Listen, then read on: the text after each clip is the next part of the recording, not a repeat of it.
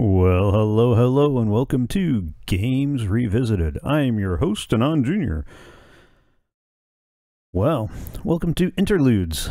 This is the between the seasons kind of little bit, just the way everything finished with Star Wars Knights of the Old Republic, and the end of the year and the start of the new year and all that good fun stuff. I didn't want to get in the middle of a new season, do the Christmas break, New Year thing, and then get back to it, because I know things are going to get crazy. I also wanted an opportunity to try out a new format for the series. So what we're going to do is we're going to try to record.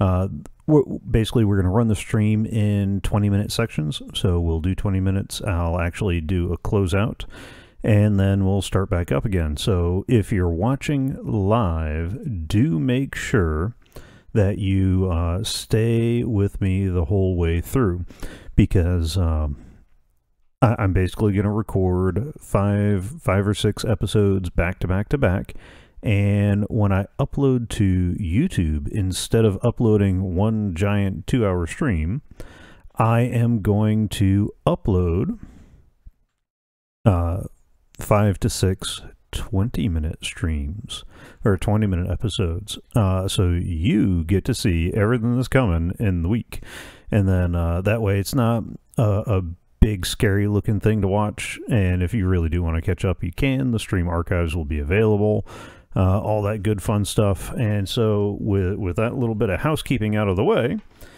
we're gonna start by taking a look at some of the games of my youth. Yes, I am old. Beginning with my second game console, but the one that more people are likely to be familiar with who are watching, and that is the Nintendo Entertainment System, the NES.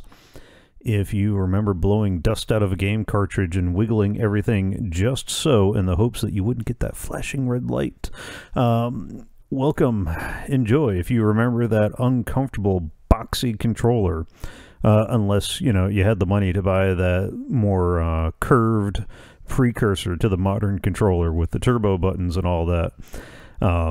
Welcome to the Aged Club. And we're going to start with a game that came with every NES system that was released, in the US at least, and that is Super Mario Brothers. Believe it or not, this is actually a sequel. There was a Mario Brothers that was released on the Atari and in the arcade. When I go to do my Atari episodes, push, push, blow, wiggle, wiggle. Yeah, exactly.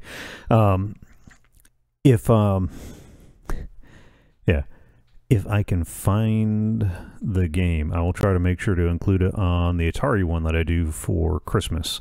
That one's most likely going to be pre-recorded. I was originally going to start it this go-round and go, through the sequence of game systems I owned, except there were 4 game systems in only 3 weeks, and I'm pretty sure there weren't enough TurboGrafx-16 fans to even know what I was talking about, so I'm skipping that one, sad to say. I'll hit a couple of the games that were cross-ported to the various platforms that were around at the time. And the Atari content is going to be short, so I'll do that as the pre-record for Christmas Eve, just because a lot of the games are very simple, very straightforward, and not as much fun to watch on a stream like this. So, be ready for a fantastic display of my poor reflexes as we start a one-player game, and the infamous World 1-1, and that eternal music. Those of you not old enough to know, games never actually included a tutorial.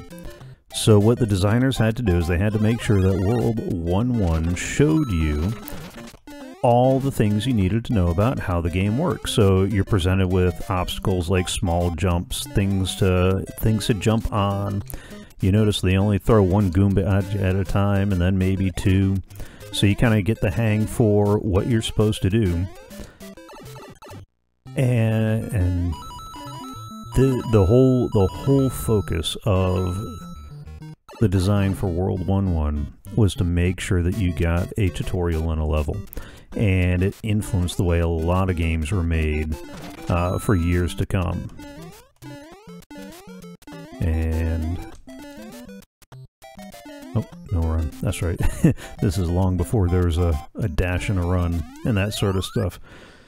Oh, ye olden days. Oh, but that beautiful finishing music.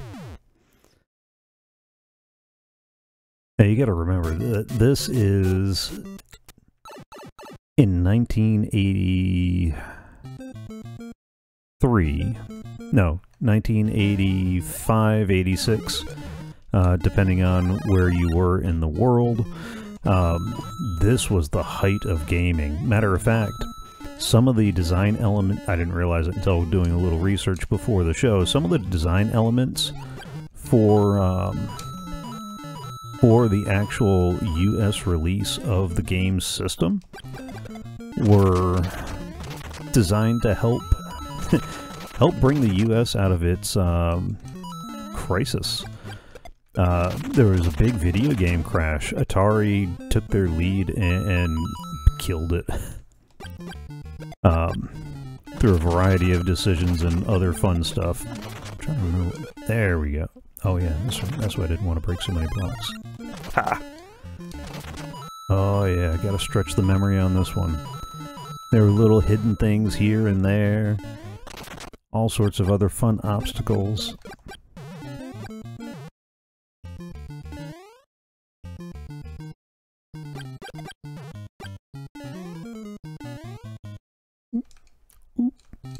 Oh, that's right, I missed it. Oh, yeah, and I almost forgot. One of the other fun features of this side-scrolling adventure is there is no going back. You move forward. If you missed it, you missed it. Too bad, so sad. This is the heyday of the 2D side-scroller. Everything's two-dimensional. You're running from left to right or right to left. And, oh yeah, there we go. Good. They also had these fun little hidden warp zones where you'd skip ahead to different worlds if you weren't so inclined to play it level by level. And the original game had a glitch where if you did some funky stuff with block collision timing and jumping and other stuff like that, you could actually set it up so you would warp to world -1, which was very much a glitch. It was not a thing. I mean, it was a thing in that you could get there, but it was not a thing in that it was not a place you were supposed to be. And you would basically end up in this unwinnable world where there was no end. Oh yeah, that's right. That didn't kill him, man. That came later. Oop. Oh! My hilariously poor reflexes. Oh, and the controller I'm using is dyslexic. The one I'm using right now is modeled after the Sony PlayStation controllers. The problem is the A and the B are backwards from where they were on the Nintendo consoles. Technically, I could probably remap them so that way, you know, B is A and A is B. Up is down and left is right and all that good fun. Yeah, I'm not going to do that.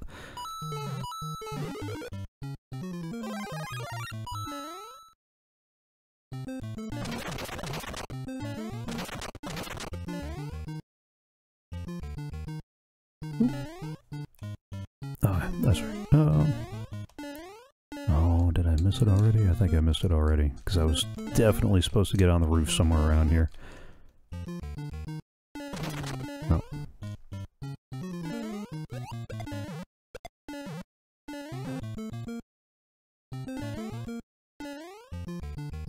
Okay, good. Because there were a couple of really easy ways to get pretty far in the game in fairly short order. This is probably one of the most famous Nintendo games with one of the most famous Nintendo characters. And many, many, many hours were wasted playing this time trial. Now, you see, kids, before you had your fancy save points, you just had to make it through the game with the lives you got. Because there was no saving. There was no, oh, that looks dangerous. And yes, I am a hypocrite because that's exactly what I did during the Star Wars sagas. I fully took advantage of that. I won't pretend otherwise. Oh, yeah, totally mistimed that one. And this will probably be the end of the run before too long here, because there are two other games I want to get to. But first, this is where many of the iconic parts of Mario were first introduced. Because, you know...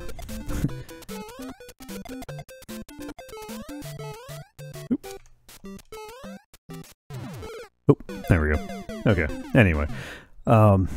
Yeah, this is where a lot of the more iconic parts of Mario came through, because a lot of the power-ups and that sort of thing, that wasn't a thing when Mario Brothers first hit the arcades.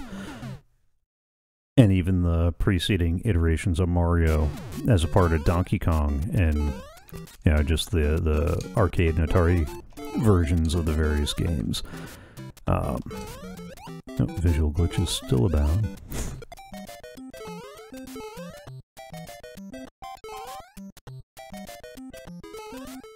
Alright. So, before you know, let's go ahead and do this last jump. One last jump. One more minute. Oh, Mom. Come on, one more jump. One more jump. Oh, just one more. Just a little bit more.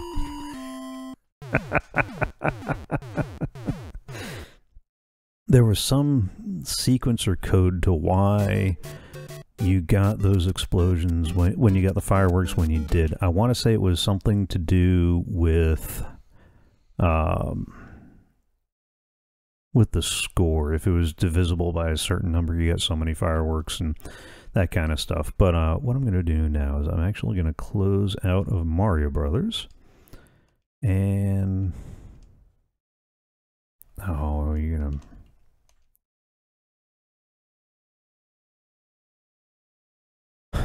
Of course. I'm going to hit the right button. There we go. And this is going to take a minute because for some reason RetroArch does not like loading up some of my stuff. So we'll go here where I've got stuff hiding in Dropbox.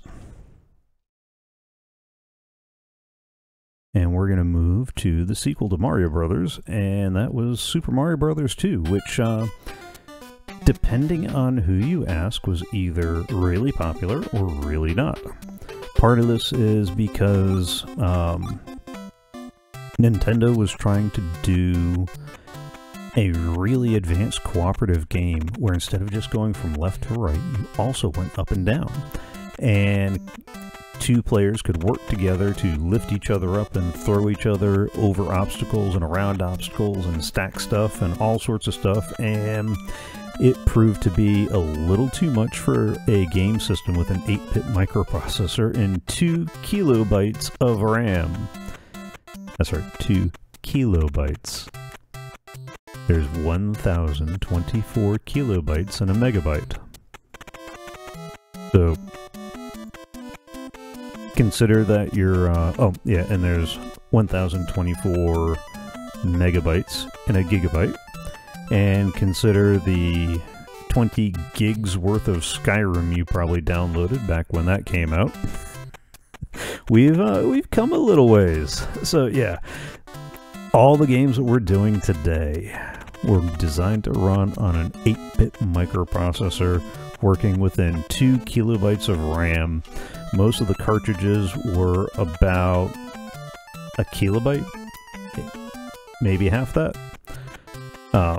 So anyway, we got the sequel, which since the original idea proved a little too ambitious, it was repackaged as a little bit of a game show type deal, and you have some familiar looking characters here.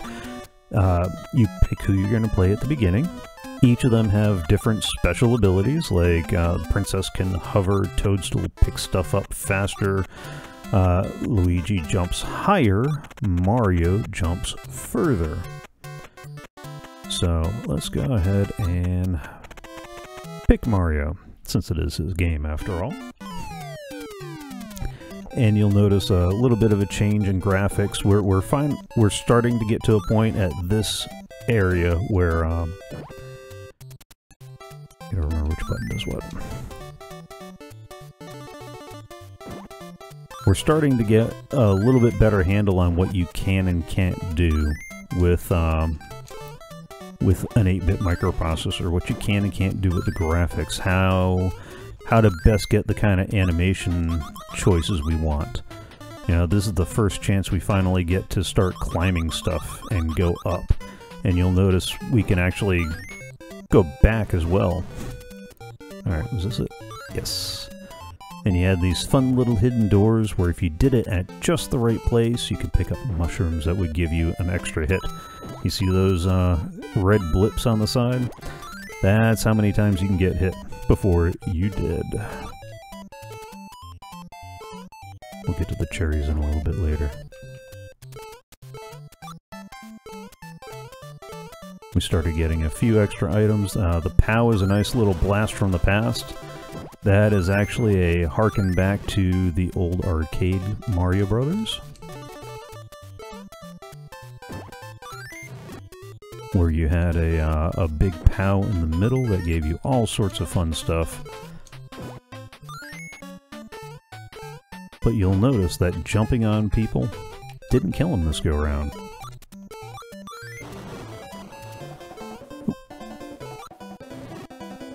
The star does, though. Alright. Well, that was bad timing.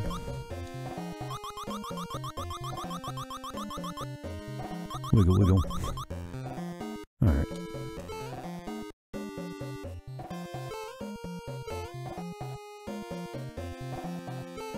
There we go.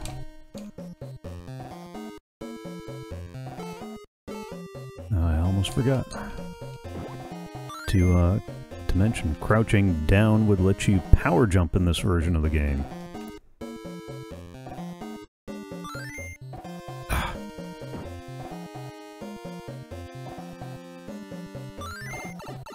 When Mr. Bomb is pulled, he's nobody's friend.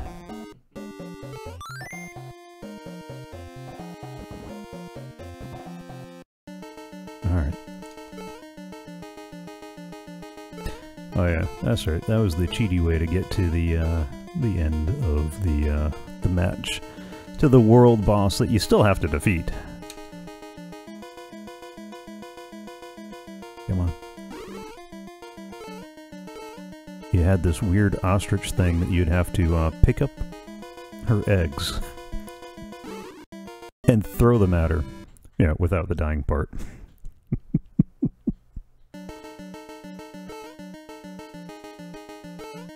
But at least now I got full health.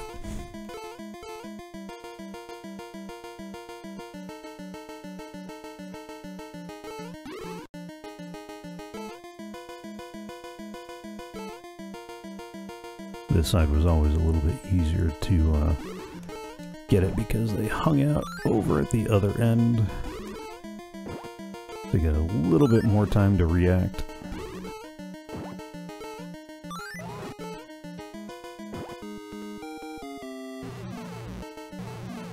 Yay! And then you play slots, because reasons. If you could manage to get a cherry on the slot, then you get a free life. If you could match them, you got different things, depending on what you matched. Sweet. Alright, just to give you an idea of some of the different characters, we'll choose the princess this time. I'm trying to keep an eye on time, because I am getting a little wrapped up in the game, and I got one more Mario Brothers I want to show in this segment before we get on to the next one. Oop. Without the dying. I said without the dying.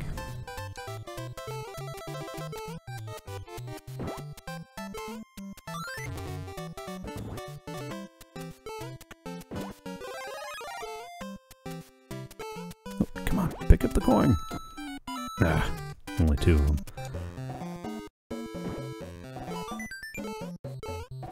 Oh yeah, I still remember where a fair amount of stuff is. And if you wanted to press down without going into the pipe, you actually had to just hold an item. Because you couldn't go down to the pipe with an item. And these guys, they hunt you as long as you have the key in your possession.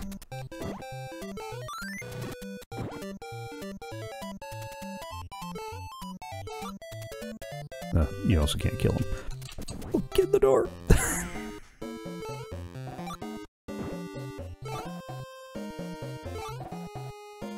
I mean, realistically for this one, I probably should have picked Toadstool, just because I'm going to need the reflexes to pick stuff up. Get... Oh! Ah.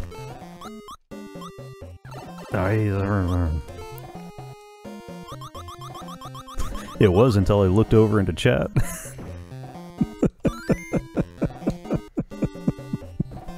Oh well. Alright, now where... There we are.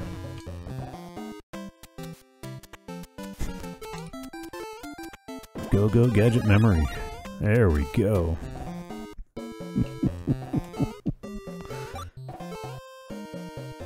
So that was the princess's big thing, is that she had that weird hover.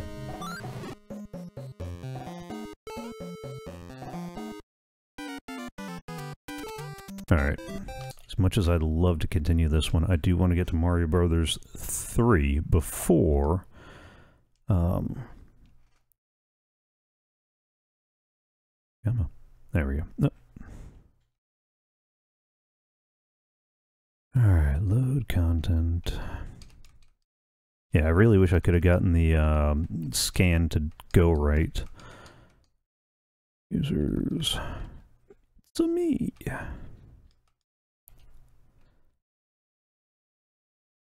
Alright, Super Mario. No, I'm not going to do all these cartridges today. I went and found a whole bunch of the ones of my youth, and not all of them are going to go, because they don't make good show and tell kind of content. This was the pinnacle of Mario Brothers on the classic Nintendo, and it's where we finally see the culmination of a lot of really big things that would endure in Mario to come. Like, this is the first time we had an overworld map where you could go from level to level in different areas, and you could actually store power-ups for later, and just all sorts of new firsts. You know, 1-1 was still a big deal, where you'll notice they're slowly giving you the different items and enemies and things.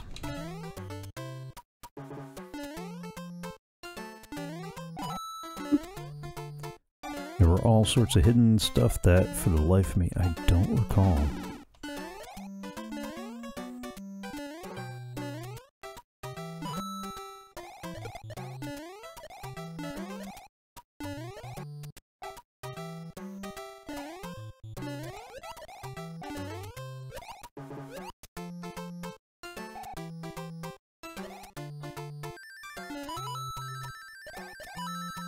Oh, oh, oh. Yes! Still got it.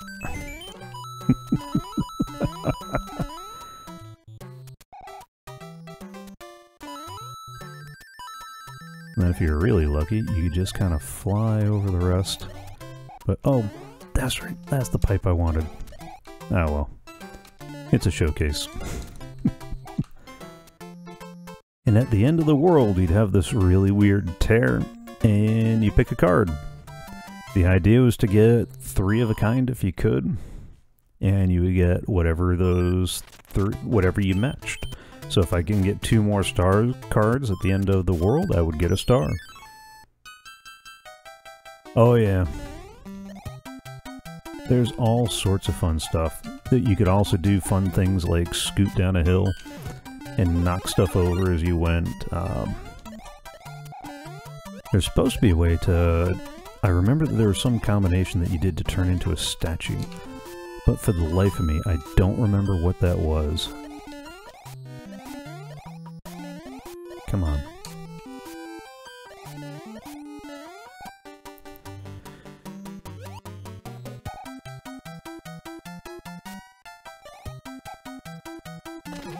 There we go.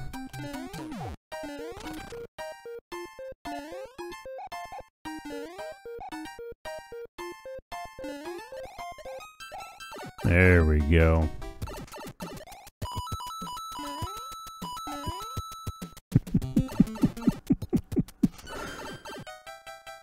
All hail the hidden stuff. There was also a way that you could pick up stuff, which this was a first for the Mario end of things. I want to say it was you hit B as you ran into it.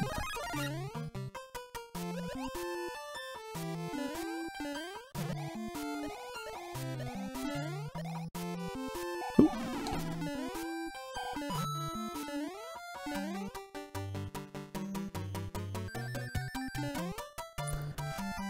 And there was all sorts of fun tricks. Now,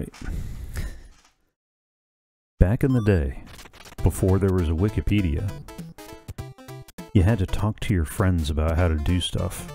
Like if you always hit a full run by the time you hit the tear at the end and jumped at a 45-degree angle, you would always get a star. Because, look, we're talking about an 8-bit microprocessor. There's not a whole lot of randomization happening here. Okay. So that was kind of round one for the nostalgia trip. You know, the Mario Trio, the Super Mario Brothers that launched the Nintendo Entertainment System, or Famicom, outside of the US for family console, in case you're wondering how they got the name. And yeah, this was the second or third game system I owned. I can't remember if I got the TurboGrafx 16 before this or after this. That part's a little fuzzy in my memory. But many, many hours were spent on this system. A lot of time spent playing the Marios. And we'll get to some of the others as we go. Right now, what I want to do is I want to go ahead and hit the credits for a moment, and this is where I'm going to say, if you're watching on YouTube, thank you for joining along. If you want to catch the whole go live, or you want to interact in the chat that you saw down below my camera, head on over to twitch.tv, look for Anon Jr. Live. There's a link in the description below, and that will take you over there. And we've got all sorts of fun stuff coming up. I stream Thursdays at 6 p.m. US Eastern. I also do a Minecraft stream on Tuesdays at 6 p.m. US Eastern as part of the Coffee Craft, in case you're wondering what that is on the YouTube channel.